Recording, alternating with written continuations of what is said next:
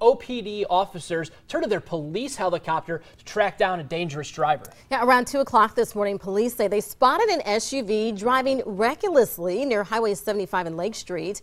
They called in Able 1, the police helicopter, to follow the vehicle. Officers on the ground set up a perimeter to block traffic. As they put their emergency lights on, the suspect would flee on a side street. Yeah, based on radio reports, he drove through people's yards and even hit at least one parked car.